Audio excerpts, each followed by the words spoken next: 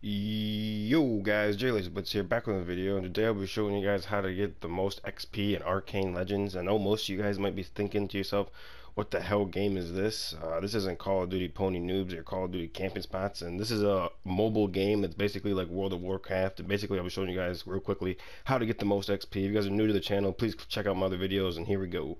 So basically how you get the most XP is first you want to do daily missions. So first daily mission here is Nordor, at the first place in Nordor, and basically you just light the path. You got to go to these torches. I'll show a little bit what these torches look like. You go to these torches and light them, and there's 5 of them in the path. It's pretty self-explanatory. First place in Nordor, 600 XP. If you want to save your quest, make sure you save your quest.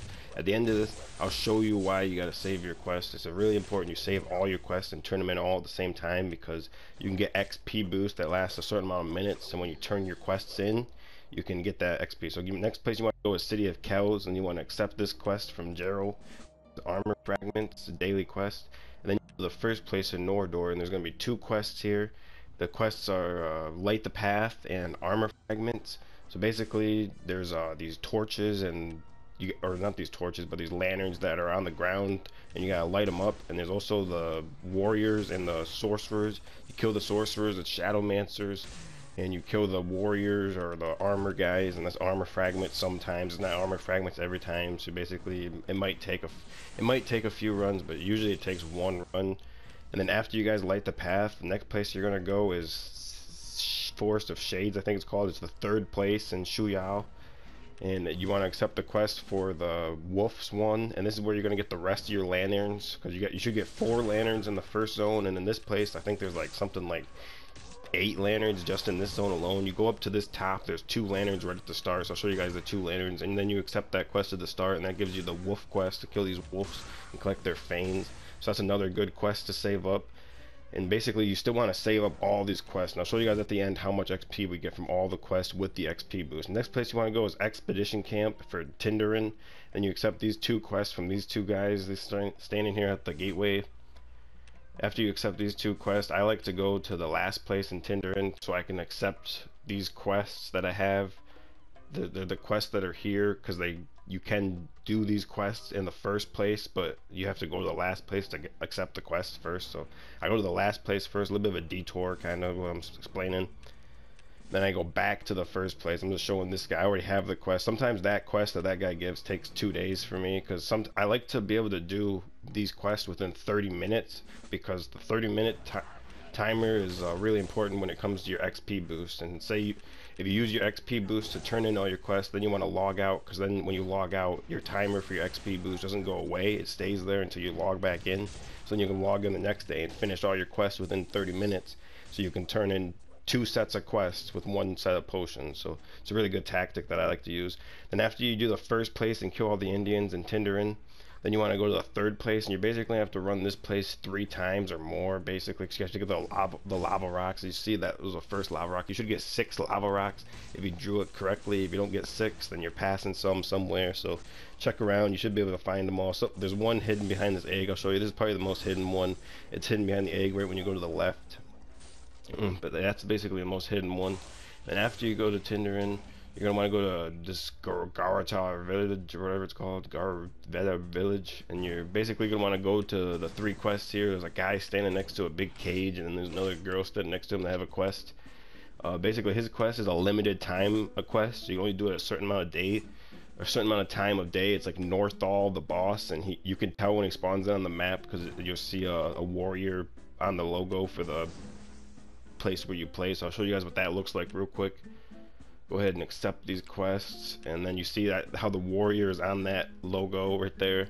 That means that the boss is actually spawned in, and you can actually do it. And there's a bar showing you when he's gonna spawn in, but he's not spawned in permanently. And right here, you guys want to go down instead of up to get to Northall. It is a little bit of a hard, because there's a bunch of different ways to go. I wouldn't recommend going up at all. It's just kind of a waste of time. Like I said, I like to try to do this within 30 minutes, because if you don't do it within 30 minutes, you're kind of screwing yourself, because you want to get 2 uses out of your 1-use XP potions.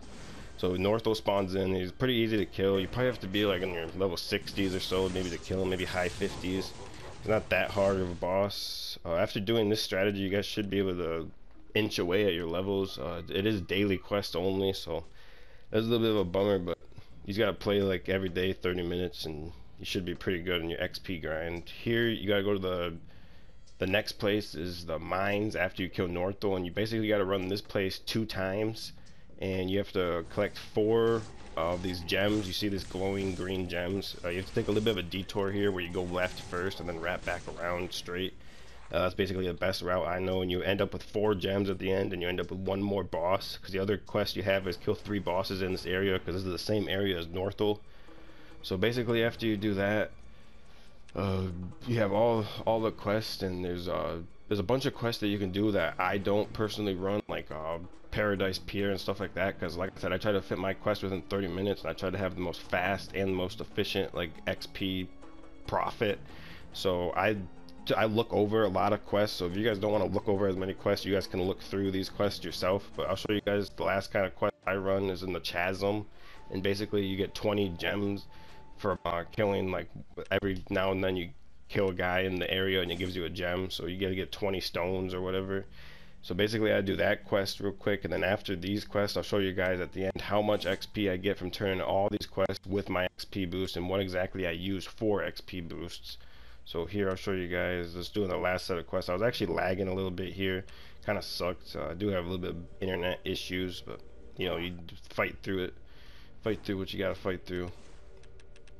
So this is like the last set of quests I usually run for my daily quest. I am level 75, which is like almost the highest level. I'm getting there. 76 is the highest level. It does take a lot of XP to level up after this point, but once you got all your quests, basically what you want to do is there's a advertisement thing at the bottom of your screen next to your health potion. I'll show you guys that.